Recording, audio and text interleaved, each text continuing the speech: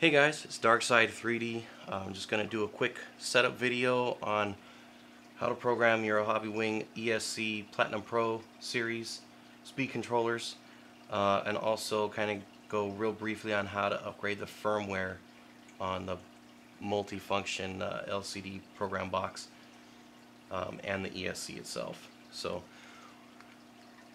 you'll take your program box.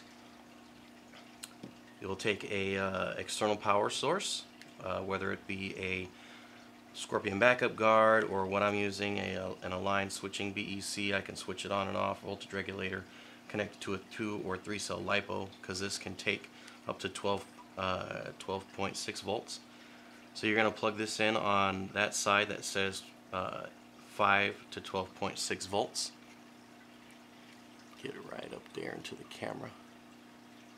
Right onto that side, and the negative is going to go on the outside. You'll also plug in a USB into the USB slot, plug this into your computer, and you'll get the software from the internet. Turn it on and you'll see this is the version of the program box here, which is the current version.